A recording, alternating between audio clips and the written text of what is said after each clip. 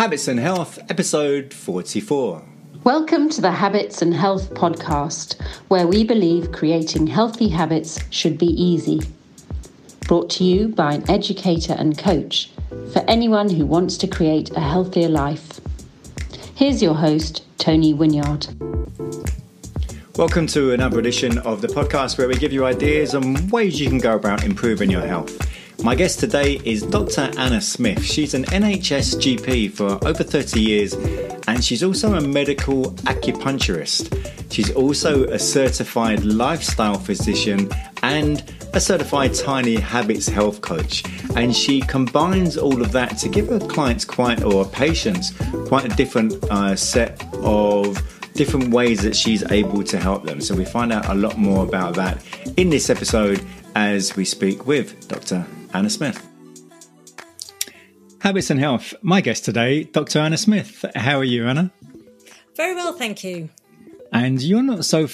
A lot of the guests I interview are on the other side of the world. They're in America or Australia or wherever. But you're only a few miles down the road, really, from me. You're in Oxfordshire.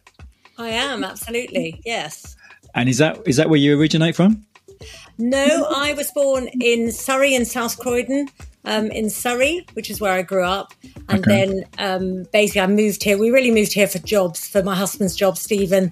He got a local job as a GP. And then I, came obviously too. So that's how we ended up here. And speaking of being a GP, I mean, you've got quite a background in medicine or in the medical world, haven't you? Yes, I have. I've been a GP now for over 30 years. So, yes, I have quite a bit of experience and heard an awful lot of things over the years. And it's not just being a GP. I mean, when I looked at your website, the amount of study and the amount of qualifications you have is quite extensive. Oh, yeah. I mean, would you like to tell us some of the things that you've done? Well, I suppose if I was going to start by telling you about that, I suppose I should tell you the story of how I got there, maybe. Might be quite interesting. Okay. So I would say, as a child, my home life was slightly stressful. Sadly, there was sort of alcohol involved. And my sister sadly developed an eating disorder in her teenage years and had anorexia nervosa. And sadly, she died when she was 22. And at that stage, I was in my sort of first year at university. I was 19. It was a really difficult time. And that summer, I went on holiday with a friend and her family, and I started feeling quite sad and tearful, and I didn't really know what was wrong with me. And in those days, no one really talked around mental health. It just wasn't. It was the 1980s. It just wasn't something people really talked about. So I kind of muddled through myself, continued medical school, got married, had a family, became a GP. But it was over these years, and I think it was because of that experience I'd had, that I started to kind of look at things and say, what made me feel good and what made me feel bad? And so in my own little day-to-day life experience, I'd be thinking, do you know what? If I go for a walk or I go hill walking or I meet a friend for coffee or I have a good novel on the go, that makes me feel really good. Whereas if I kind of eat junk food, don't sleep so well, don't do any exercise, I don't feel so good. So I think that was the sort of start of me thinking not just about being a GP, but also how our lifestyles affect our health.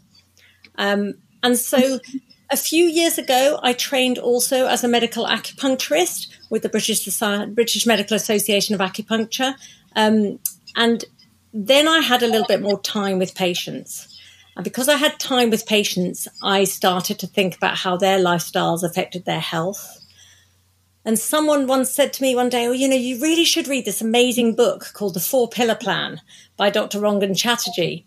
So I read it and it was like, wow, it was like a light bulb moment for me. It was like, oh my goodness, there's another GP who's actually thinking about lifestyle and there's evidence to support it. And so it sent me on my journey, really. And then I went on to get my diploma in lifestyle medicine with the British Society of Lifestyle Medicine. And then I realized I had a reasonable amount of knowledge, but I didn't know how to enable people to change. So I went on and did various health coaching courses, including the Tiny Habits health coaching course with BJ Fogg. So that's kind of my journey through my qualifications and into my lifestyle medicine and health coaching. And it sounds like you were really young to have that amount of awareness about the things that you liked and didn't like and how they were affecting you. Because if I understood you right, you were in your 20s when that happened. I would say there's not many people in their 20s have that level of awareness. No, and I think that probably goes back to my experience of, I'm sure those summer holidays after my sister died, I had quite severe depression, and no one really talked about it or told me what was wrong with me. So I kind of muddled through. And I think it was from that I started to notice, gosh, that makes me feel better. That makes me feel worse. So I suppose in some ways you're right. I was reasonably young, but then I carried it on through my life, partly because then other things became more prominent. GP is quite a stressful, intense job. So I was aware of stress in my life and always trying to manage my stress. So there's various things throughout my life which made me think about that. And you mentioned about when you read Dr. Chatterjee's book and how that surprised you, I guess, in some ways, the approach that he takes and some of the things he talks about in that book. And it seems to be, I mean, I'm not a GP, but from what I understand of many GPs in the UK, there isn't that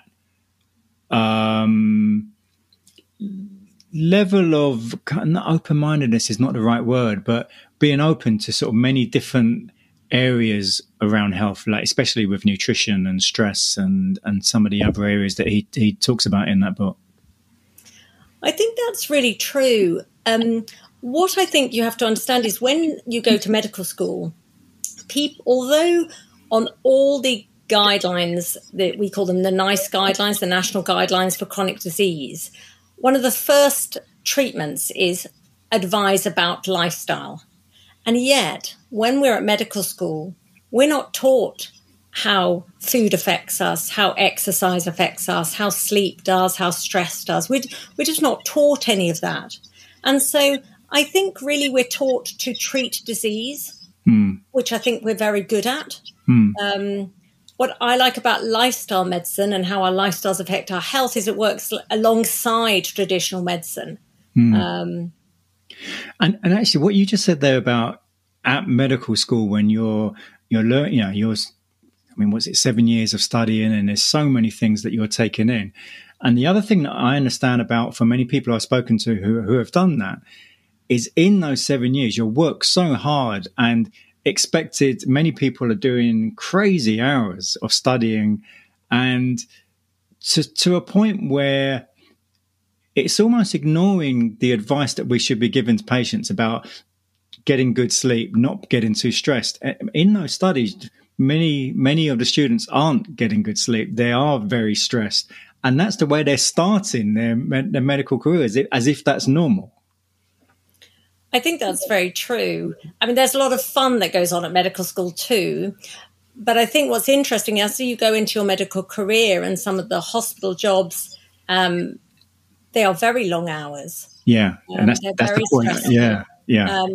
And as a GP, you take on a huge amount of responsibility for people, as any doctor does. So I think there's quite a lot of stress in the career. And you're right, we've never been taught it.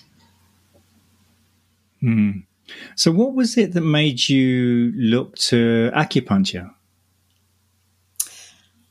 I was at the stage where obviously I'd been a GP for quite a number of years, and I was interested in using my medical knowledge in another way to try and develop my career so that I could have maybe a slightly less pressured area of my working life.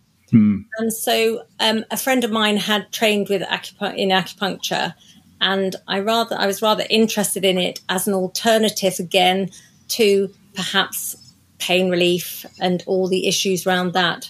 So it's a slightly alternative way of dealing with some medical conditions.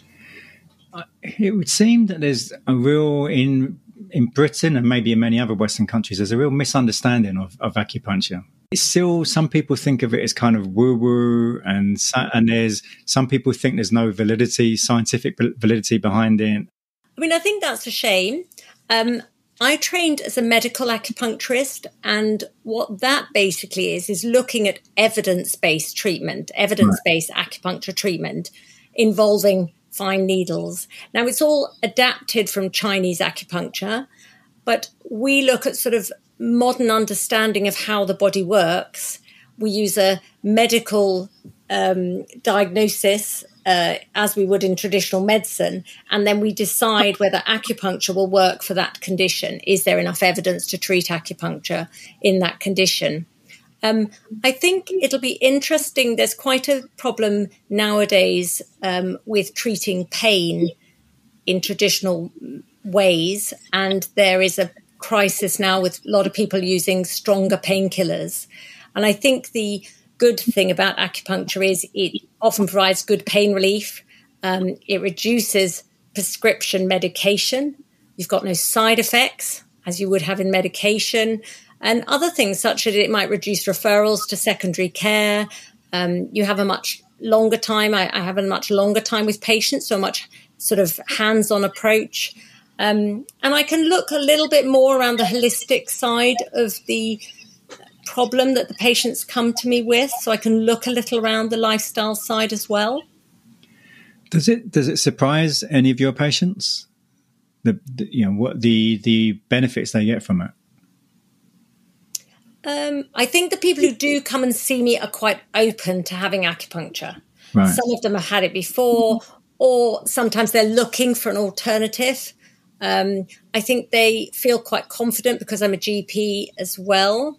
Right. And I have an interest in lifestyle medicine. So I think there's a sort of confidence around coming to see me. But I think they're delighted when it works. That's what I do think. Are there any specific treatments it's really beneficial for? Yeah, it's beneficial for quite a lot of things. I mean, pain is the sort of typical thing we think about using acupuncture for. So musculoskeletal pain, neck pain, back pain, shoulder pain, etc. And then it can be very good for some of those very difficult things to treat, like tennis elbow, golfer's elbow. And then some other sort of disorders such as irritable bowel syndrome, overactive bladder, migraine, headaches, menopausal hot flushes. So quite a variety of conditions, as well as some people and get sort of tight bands of muscle. You know, a lot of people get it around their necks and shoulder, you know, from computer work and studying and whatever. And acupuncture is very good at releasing those, what we call myofascial trigger points in muscles, and taking that pain and tension away. And is it something that can be just treated once, or does it have to be done over a series of weeks, months, or? I would say the average number of treatments for a condition is about 6. It may be slightly less than that. It may be slightly more than that. You often don't get an immediate benefit. So sometimes you have to have sort of 3-4 treatments before you start noticing the benefit with acupuncture. And then you have that benefit. And then once you get to that stage, you can decide whether the treatment is, you know, how long the treatment is. And do many people fear the needles? I have a couple of patients who are a little bit nervous about the needles.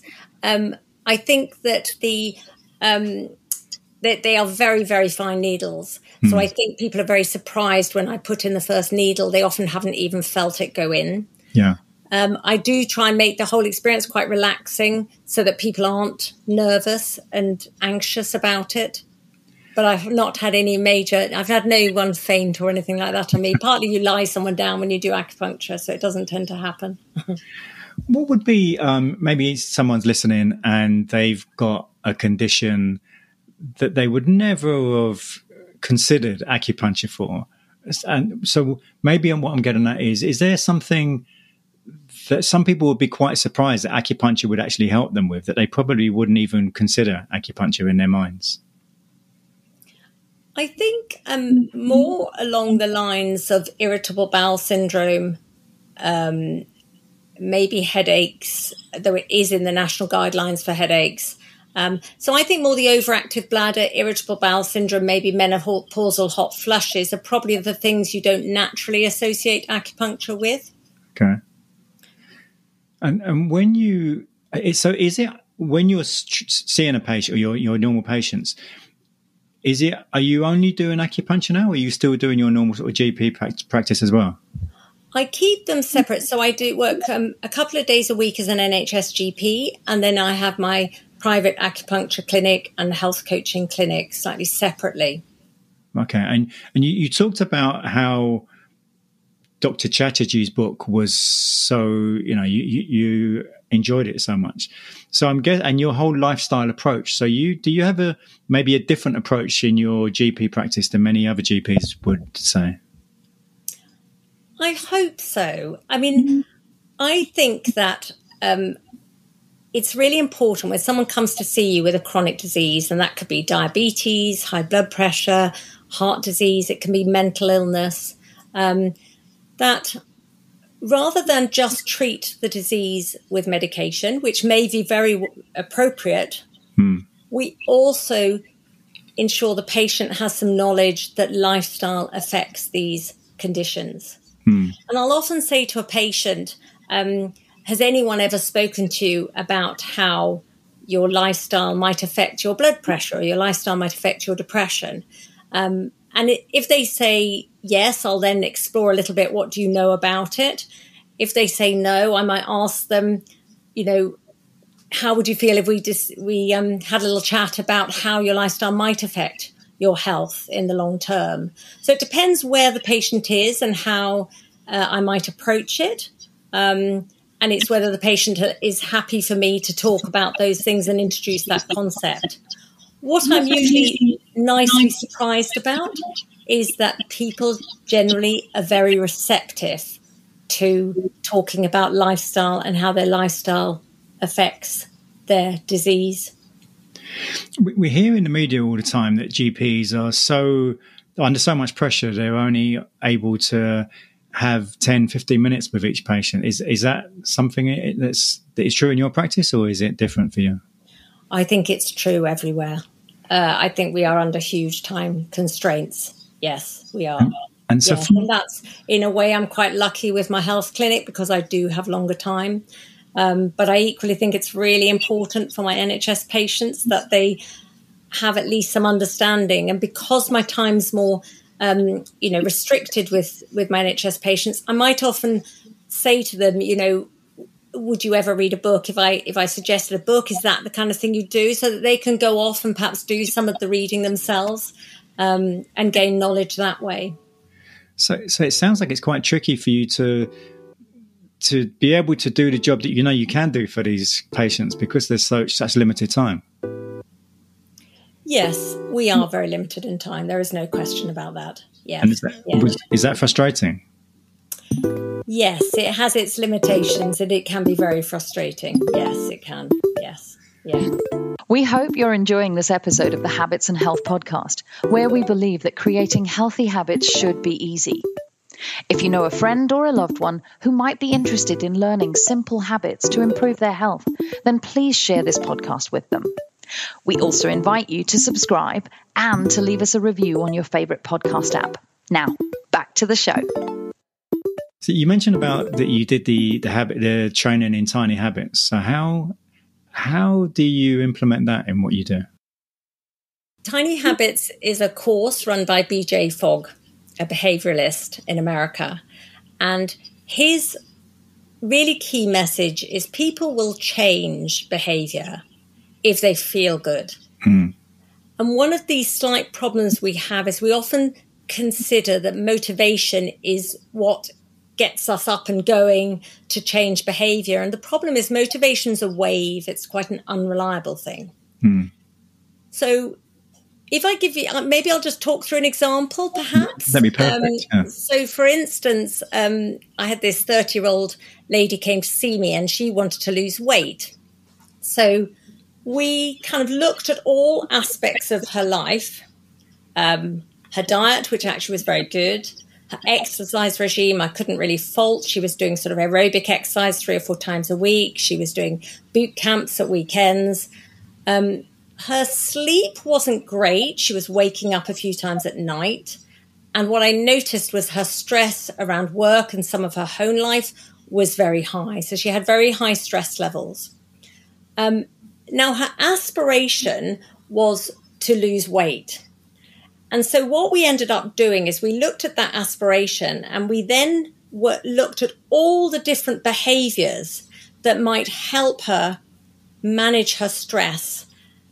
Now, I know that people might be a bit confused why you're managing her stress when she's coming to weight loss, but there is quite a lot of evidence to say with stress increasing your cortisol levels, which causes something called insulin resistance. It affects your hunger and your satiety hormones, and therefore weight gain. And also poor sleep does a very similar sort of thing, where you get, if you had poor sleep, you tend to have, you want more high-calorie, sugary foods. You get poor impulse control. It feeds into insulin resistance, and you put on weight. So I thought stress was quite a key factor to look at for this lady. So we looked at all the behaviours that might make her reduce her stress levels. We looked at kind of breathing exercises. We looked at maybe could she stretch at intervals in the day? Could she perhaps change one of her aerobic classes to a yoga class? Was there any time in the day when she could have a quiet cup of tea? Anything that would reduce her stress. And we literally just went through lots and lots and lots of different behaviours. And then with each one of those ideas, we looked at how impactful would that behaviour be and how easy would it be to do. And what we did was we chose behaviours that had high impact for her aspiration, that would lower her stress and would be very easy to do. And then what we did is we made it tiny. Right. Because if you don't make it small and you don't make it easy to do, you won't do it. Now, she chose a couple of things. So she chose breathing, I think it was. She did choose to replace one of her aerobic classes with the yoga class in the week. And she did choose a quiet cup of tea when she came home in the evening. Right. And what we did was we said you need a prompt to remind you. Then you do the behaviour. And then the idea is you feed back and feel good about yourself or celebrate. Yeah. So the prompt for her with the breathing was that she did quite a lot of driving, and her job was getting in the car. Okay. So on getting in the car, starting the engine, she would then remember, that's when I'm going to do some calm breathing. Right. That was one idea. And the other was the quiet cup of tea when she got home. So that involved sort of coming in the front door. She'd let the dogs out in the garden, and then she'd go and make the cup of tea, sit in the sitting room in a particular space and have a quiet cup of tea and just sit with her feelings about the day. And it was that what we worked with her through was reducing her stress so that then that improved her metabolism, her insulin resistance, as we call it, and that she started to lose weight because it had been the stress that had probably stopped her losing weight in the first place. Did that surprise her? Yes. Yeah. Because as most people with wanting to lose weight, there's this message we're sold about calories in equal calories out. And it's a lot more complicated than that. It relies, it's on, there are lots of different areas and issues around weight that no one is really told or informed about. And you mentioned about the celebration aspect. As Brits, we're not always great at celebrating. So did she find that easy, or was that, how was that for her? I think it's the hardest thing to do because that's exactly, BJ Fogg says you have your prompt, so your mind, you have your behavior, which is tiny, and then you do the celebration, which is a very American thing to do. And you're absolutely right. I think it's a hard sell for the British public. I think you can do it in sort of ways that work for you. And, it can just be a moment of just, just feeling that pleased with yourself, acknowledging in your own mind that you've done it. It can be a simple smile. It can be a kind of, thumbs up. So it can be quite a small thing, but I think it is a harder thing to do. However, I do think it's really important we make ourselves feel good. And if you feel good about something, you will carry on doing the activity. Anyone listening who's maybe not familiar with the Tiny Habits book and they may be wondering, well, why is the celebration part so important? What would you say to them? Because we only change by feeling good, basically. We don't generally change by people making us feel bad about things. And that's why it's so important to wire that good feeling into us. So do the behavior, celebrate in some way so that you wire that behavior back in. And so has that person you were speaking about, has she managed to maintain her weight now since that? Yes. So she's managed to stress much more. She's lost some weight and she's much happier. Right. So is this, I mean, when did you do the course with BJ? I did the course with BJ earlier this year. Okay. And so how easy or difficult has it been to implement that into what you do? I think it's fairly easy. I think that because people often rely on motivation, like I said earlier, and also they think they have to make a big change.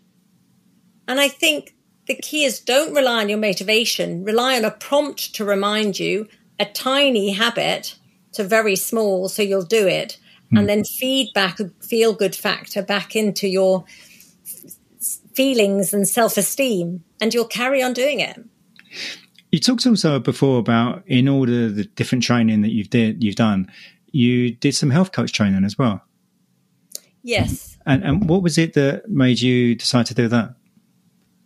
So it was really similar along the lines of BJ Fogg. It was about the fact that I felt I had knowledge in lifestyle aspects, things like stress or sleep or how we should eat or move. But I didn't have the ability to enable people to change. So that's why I did health coaching with Tiny Habits being one of those courses. I wonder if more GPs, do many GPs do extra training like you have, taking things like Tiny Habits and health coaching and so on, or are there more GPs who are just so busy they just don't have time to be doing those sort of things? I think general practice is a very intense career. I think a lot of GPs are incredibly busy. What some GPs are starting to do is have what we call portfolio careers. So you're a part-time GP and you part-time do something else. Right. It's hard to say how many of them would be doing things like health coaching or lifestyle. But certainly there are not as many GPs who are just doing GP. They're often doing something else as well. Right. So you think in the last 10, 20 years, has it changed quite a bit then? It's changed hugely. Yeah. Right. I would say in the last sort of 20 years, it has changed hugely. Yes. Right. People are more likely to have a portfolio type career where they do different jobs in the week. And are there more GPs now with a maybe open to, say, nutrition and so on? And the reason I ask that is because I had an experience once where I saw my GP, and this was probably about 15 years ago, and my iron count was quite low at the time, and I was kind of doing some experimenting with not eating meat and dairy at the time. And I was very aware that the reason my iron count was low was because of the eating I was doing, the way I was eating at that time. And I remember her saying to me, this has nothing to do with what you're eating. And I said, well, it's got everything to do with what I'm eating. And so I was just so surprised at her reaction. Well, this has got nothing to do with nutrition, was basically what she told me. I think it goes back to, when we're at medical school, we're not taught about lifestyle, about what food we should eat or how we should sleep or how we should move. And so I think a lot of GPs aren't really very aware of those aspects. And yet, as I said, in the chronic disease guidelines, the number one treatment is lifestyle advice. Yeah. I also think it is also hard for the public because also there's lots of information out there, but it's very confusing and overwhelming as well. Right. And since you've done the training in the behaviour science and health coaching and so on, do you feel you're able to get much better results for your patients? I hope so. I do hope so. I hope I open up to them the opportunity that they have a chance to change their life or change their health. And that can be mental and physical health. And for people listening who maybe aren't really sure, what is a health coach? What would you say? How would you describe that? A health coach is someone who helps someone manage their health, coaches them to better health. Because like we've said before, people don't know how to change, or they are too busy with their lives, they're time constrained, they're overloaded with information, they're confused. And so the idea of a health coach is they may come to me saying, oh, look, I've got high blood pressure, I'd like to sleep better, but they don't know how to do it. Right. And so the idea is I would help them work through that with them. As opposed to a GP who would maybe just diagnose something instead. Yes. I mean, as GPs, what we're excellent at doing, I think, is making a diagnosis and treating people. I think we're very, very good at that. What's nice about lifestyle medicine is it works alongside traditional medicine. Right. On the subject of behaviour change and habits and so on, what habits have you found most helpful in your own life implementing? Probably the most helpful habit, I think, is I injured my knee a few years ago, and I don't know whether I went to see a physio and I was given exercises to do, and life takes over, and I was thinking, when am I ever going to do these exercises? I don't have time. But I was also interested in the time with mindfulness and maybe a little bit of meditation and things. So I started to think, right, I have got to fit these exercises in somewhere.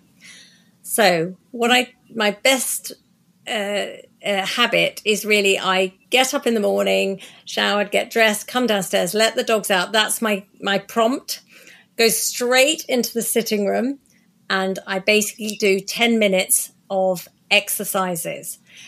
Partly it started for my knee, but it's ended up being sort of mindful movement and a little bit of resistance exercise that we should all do.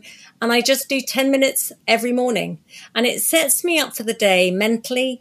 It makes me feel like I don't react to things in the day. I tend to respond to things. I think my stress levels are lower and I feel generally better in myself. And I wish I'd started doing it years ago. But so when did you start doing this? Only about 3 or 4 years ago.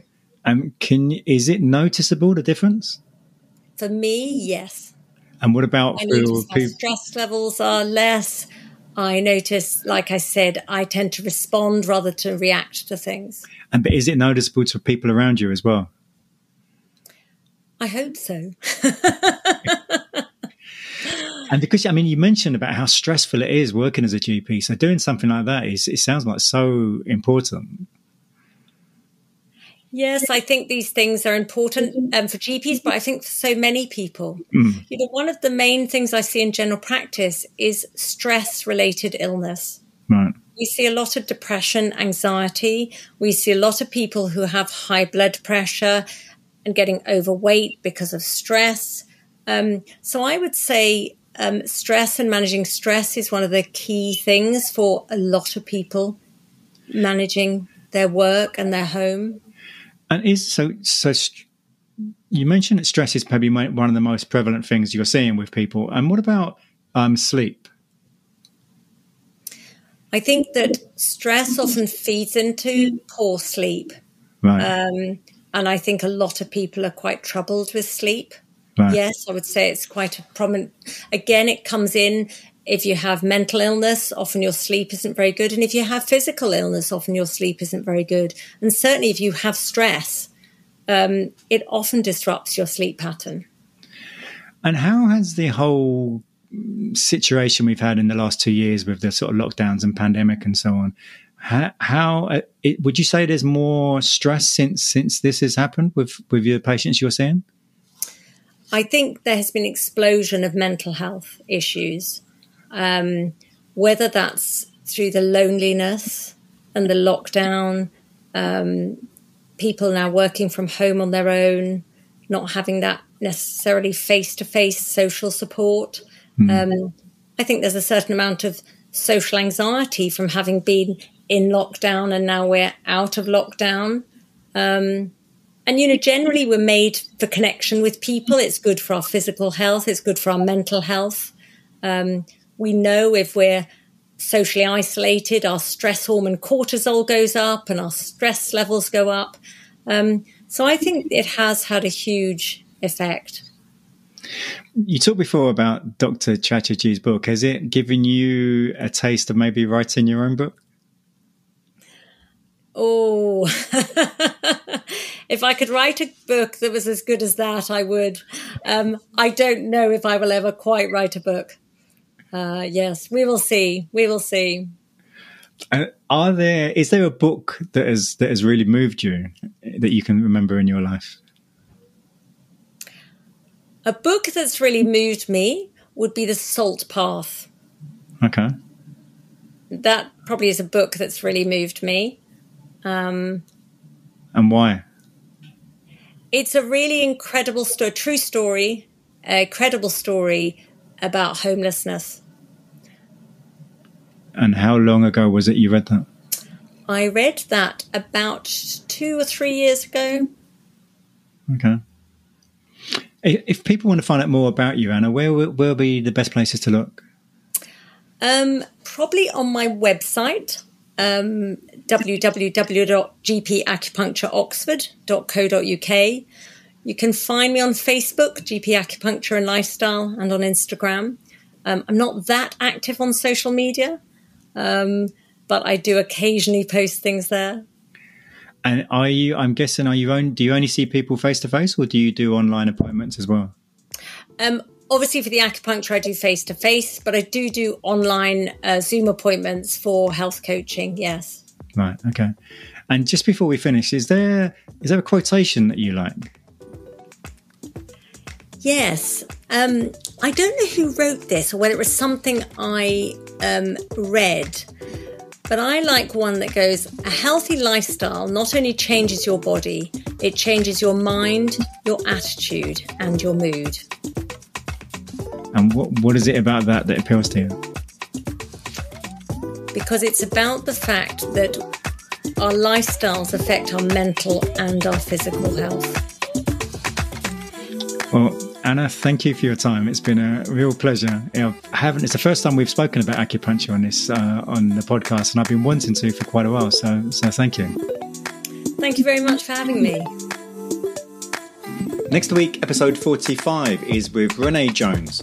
She spent 40 years on a diet yo-yo before overcoming emotional stress, and has been eating to reach and maintain her goals since 2012. She has a master's degree in counselling, a clinical residency, and training in contemporary models of care. And her book, What's Really Eating You? Overcome the Triggers of Comfort Eating, is an Amazon bestseller. So that's next week with Renee Jones. If you did get some real value from this week's episode with Dr. Anna Smith, please do share the episode with anyone who you think could get some real value from it. And hope you have a great week. Thanks for tuning in to the Habits and Health Podcast, where we believe creating healthy habits should be easy. If you enjoyed this episode, please subscribe and leave us a review on your favorite podcast app. Sign up for email updates and learn about coaching and workshop opportunities at tonywynyard.com. See you next time on the Habits and Health Podcast.